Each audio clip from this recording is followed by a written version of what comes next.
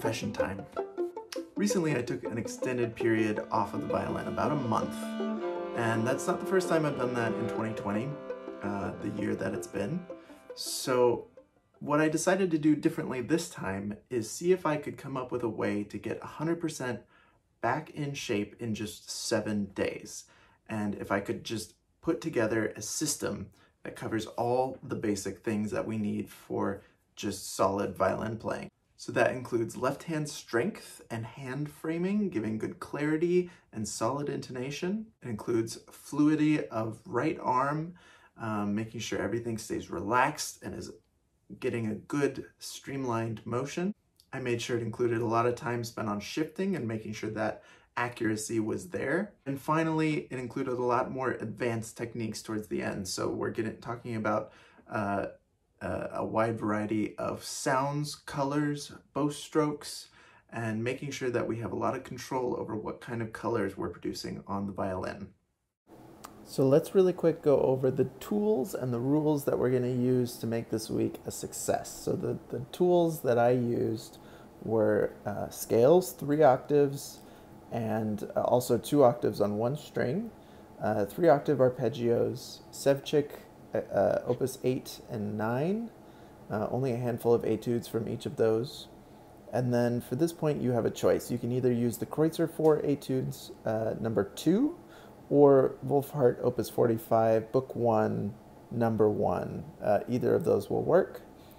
Then you need something suitable for sight reading at your level, either at tempo or slightly under. Etudes are great for this. I just flipped to a random road etude for this. 2 movements of solo Bach, 1 slow, 1 fast, or if you're not to the level that you want to use Bach, you can use 2 short pieces of any kind, really. 1 slow with an emphasis on phrasing, and 1 faster, ideally with some perpetual motion happening, so that you have some constant arm motion in the fast movement. The rules are simple. We're going to use a max of 30 minutes on each exercise. We do not want to get bogged down and spend way too much time practicing something, and then also there's a chance that we might hurt ourselves if we over practice. We also want to stop often and check in and relax. So we really need to be constantly, especially early on, checking in and making sure that we are totally relaxed and not building up tension as we go. We want to start small, only a couple of exercises on day 1, and we build up from there. We don't want to overdo it early. We want to pace ourselves. That's very much in the same vein as rule number 3. And this is a basic outline that I made of the week. So day 1 is all about strengthening the left hand and creating some fluidity in the right hand, getting back our strength. Day 2 really has a focus on shifting. Day 3, vibrato. Day 4 and 5 are both about the bow. Those are big right hand in the stuff in the middle of this week. And then by the time we get to the end of the week, day 6, we really want to pay attention to speeding things up and kind of pushing ourselves a little bit more now that we've built up the physical strength. Let's get the brain working a little bit harder. And then the final day I used as a review day and worked on things that I thought were a little bit weaker still at the end of the week. Now, how I tested this to see if it worked or not is I started on day 0 by playing through just the opening of Tchaikovsky Violin Concerto, a piece I'm super familiar with but haven't worked on recently. So I sort of know the notes, it's familiar, I should be able to get through it. So I recorded it once without practicing at all. And then at the end of the week on day 8, I recorded the same opening. And I think there's enough of a difference to validate what I'm doing here. So I wanted to share this process with you and see what you think. We'll see those Tchaikovsky recordings at the end of this video so that you can compare. So on day 1, I made it all about getting my strength back. So taking it easy, doing a lot of slow, methodical work that strengthens all of your little muscles so that we're kind of getting back into the flow and into the feel of the instrument. Of course, the first thing that I went to was scales, and I just did 4 notes to a bow, 1 dynamic, just focusing on accuracy, trying to relax my shoulders, trying to keep a straight, fluid bow motion. I paid a lot of attention to getting close half steps and wide whole steps, and almost exaggerating sometimes just to kind of get my hand positions into feeling where they should be again. The other thing that I did was make a point of not using vibrato while I was practicing these scales, and most of day one in general. I wanted to make sure that this was all done for the purpose of strengthening and for the purpose of getting the notes back under the ear. So paying a lot of attention to intonation, and I didn't want the vibrato to get in the way of that. I'm spending a lot of time here with nice, easy, full bows, not worrying about the right hand too much, and just trying to really hone in on the intonation. Now, like I said, I was avoiding using vibrato, and it's kind of hard, especially when you've been away from the instrument for a while, to have that much control, which is part of the reason for trying to not use vibrato during this process. So I went through all the keys, major and minor, 4 notes to a bow, and if anything was a little rough, I would just repeat, practice a section, a specific section, or even just a specific shift if I needed to.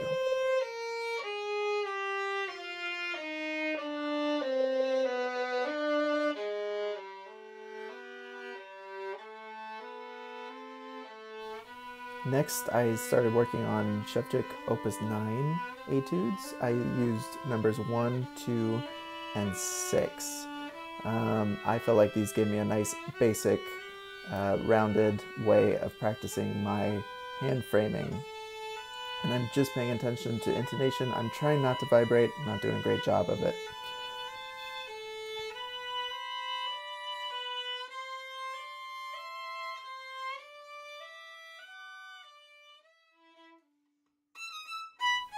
Now, to finish off day one, because I didn't want to do too much on my first day and get tired and not be able to do as much day two, I just took a piece that's fairly familiar, something that's perpetual motion. I chose the Bach Preludio from the E major partita, but you can use anything that has sort of a perpetual motion to it, especially if it's got good ways of practicing your hand framing without actually playing double stops.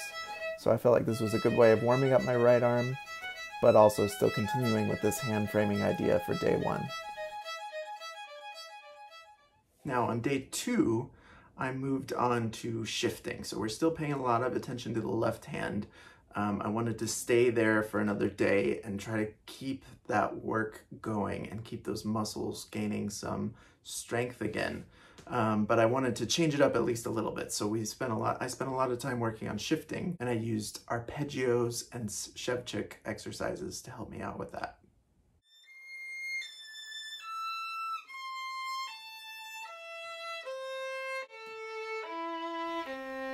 So again, as with the scales and most of our work on day one, I'm using no vibrato.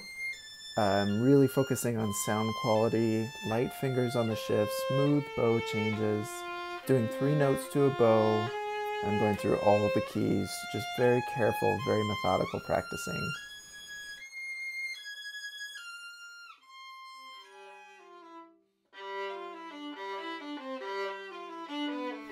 All right, and here I'm practicing a different movement of Bach from what I used on day one. I changed my mind and decided this was something that I'd rather work on throughout the week. But basically, it's a very similar idea. We're going to slow it down even more. We're going to use as much time as we need to ensure a relaxed right arm, really clean bow crossings, clean sound quality, good intonation, all those great vanilla sound ideas that we need for basic violin playing.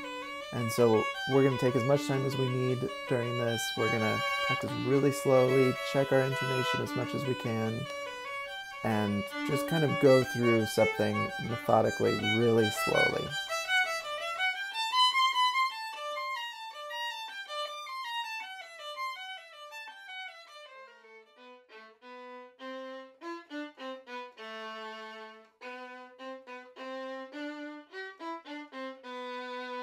Now here I go back to Sevcik to really focus on my shifting.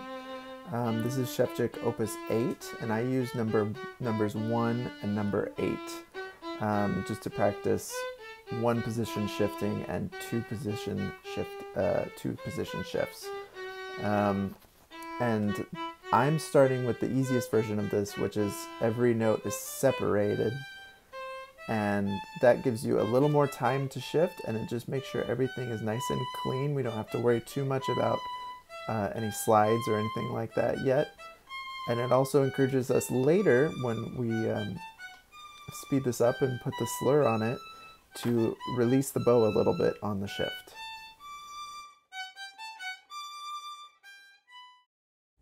Day 3, still focusing on left hand, but we're going to work on vibrato.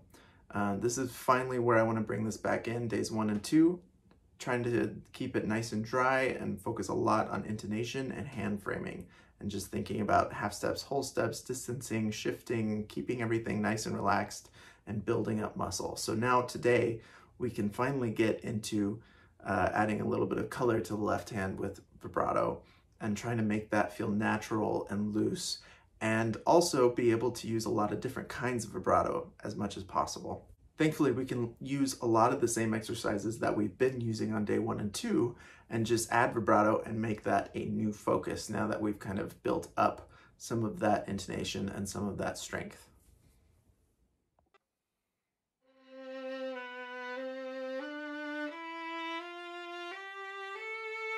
So now that we've made it to day 3, I'm feeling much stronger in my left hand. I'm feeling a lot more comfortable with these scales and arpeggios, so I want to add vibrato and start building up my vibrato again. This can be a tough process if you haven't been playing for a while, and I think the most important thing is to take it nice and slow, just like we've been doing with everything else up to this point. So I did all the keys, 4 notes to a bow, focusing on consistency of sound along with continuous vibrato across note changes and string crossings, and especially consistency across the full range of the instrument. So making sure that the higher register is not too wide and the lower register is not too narrow.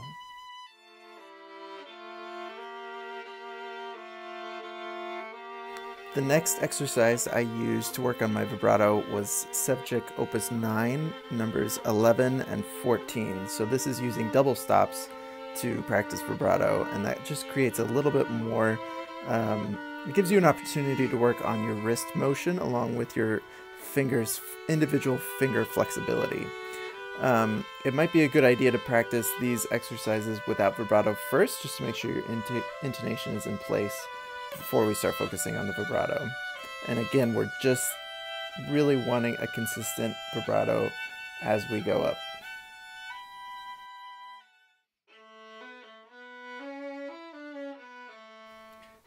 And now I return to Sevcik Opus 8, which I did on day 2.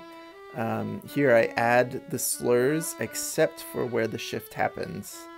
And this is just so that we're building up this exercise a little bit, but we still give us some room for that shift. Now this is not an exercise that I used for vibrato. This was specifically to revisit that shifting exercise from day 2, because we want to build off of everything that we do each day. So every day has to have a little bit of something from the previous days.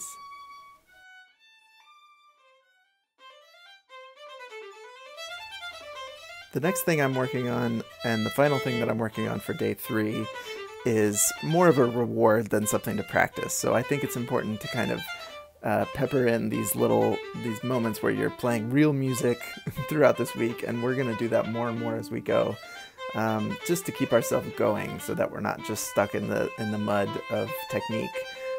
So I think it's a good idea to use whatever piece you were working on that's kind of a fast perpetual motion, and just play it fast. Still practice it, but go through it.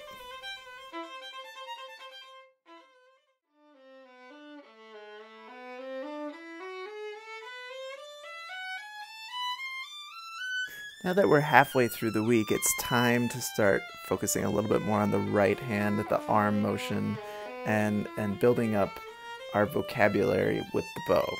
So today is going to be all about expanding that vocabulary, and day 5 is going to be part 2 of this. So we're going to spread this out over the next couple of days. We're going to be focusing on bow crossings, variety of strokes, and articulations. And again, I'm just going to start out with scales, but this time I'm doing 6 notes to a bow.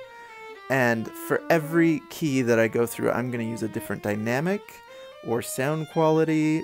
I'm going to, I started with fortissimo, and I went down each dynamic to pianissimo, and then experimented with different sounding points and different weights of the bow. And I also tried to keep the speed of the bow about the same throughout each sound quality.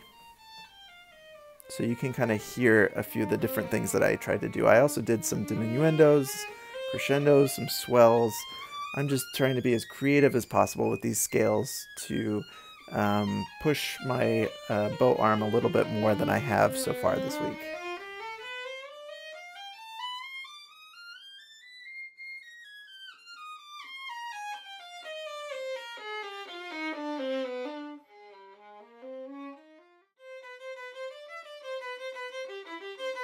The next thing I worked on was Wolfhart's Opus 45, Book 1, Number 1.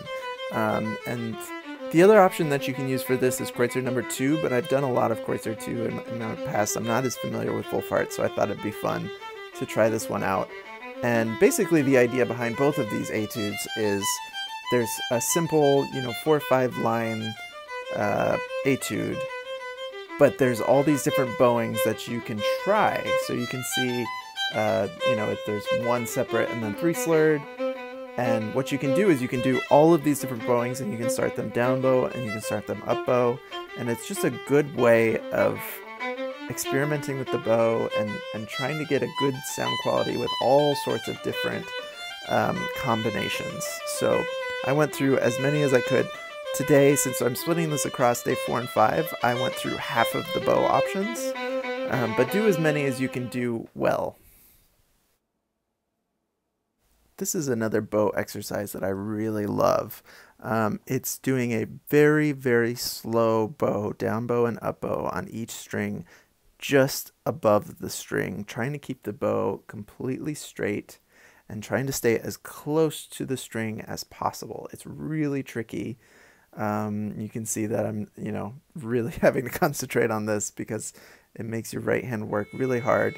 And what you can do then is transition that to long, slow bows on the string. So I like to start above the string and then go to on the string. And it's such a good way of just practicing some really slow bows. It takes like 5 minutes, and it really gives you a lot more control over your bow.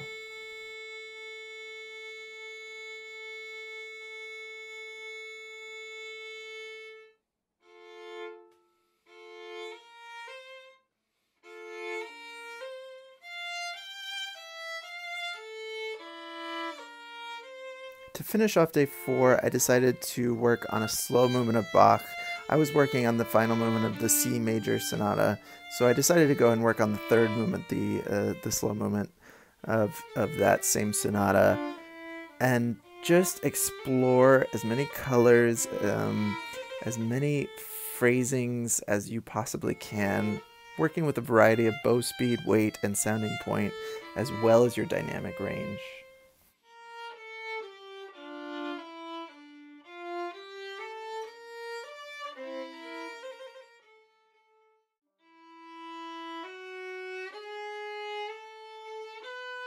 Day 5 is basically just going to be a repeat of day 4, except we're going to do the other half of the bowings on the Wolfhart or the Kreutzer etude, whatever you decided to go with. And I also added on the fast movement of Bach that I was working on. So I worked on both the 3rd and 4th movement of Bach's C major sonata. Really still just focusing on the right hand more than anything. And trying to play with phrasing, play with colors, play with dynamics as much as I can. The only difference I did is instead of the 3 octaves normal scales on day 4, on day 5 I did 2 octave 1 string scales. And the reason this is so important is because getting a consistent sound quality all the way up a single string is such a challenge. So I decided to work on that on day 5 instead of the 3 octaves. Up to this point, we've been taking everything very slowly, methodically, taking our time and making sure that everything is in place. But by day 6, I think it's time to start opening up our mind and getting our brain to work a little bit faster. So I started with speeding up the scales a little bit. I did 8 slurred and 8 separate at the tip, and then 8 slurred and 8 separate at the frog. Just to keep opening up the bow and keep things moving a little bit quicker than what we have been doing, while still maintaining good contact with the string and not letting the right arm go on automatic.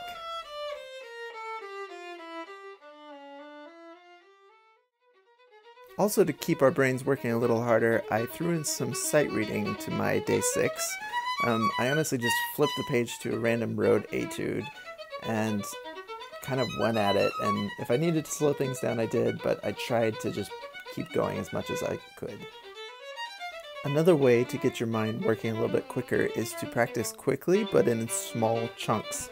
So again, I went back to my perpetual motion movement of Bach's C major sonata, and basically went through either 4 bars or 8 bars at a time and repeated that as much as I could, fixing whatever needed to be fixed as I went.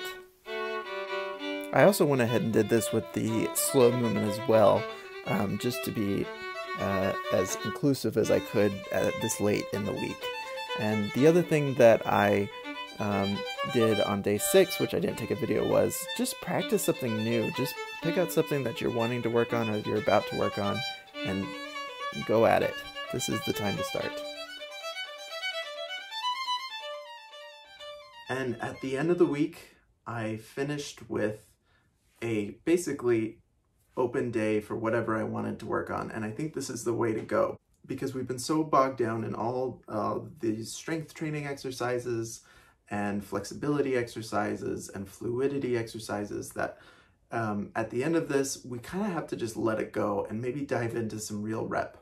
At the same time, it's a good opportunity to assess what didn't go so well throughout the week, what still needs some work, where you're still feeling a little sleepy in or a little relaxed in, and spend some extra time with those. So this is very much an optional day in terms of what you want to work on. So I spent a lot of time with hand framing because I was still feeling uneasy about my intonation in general.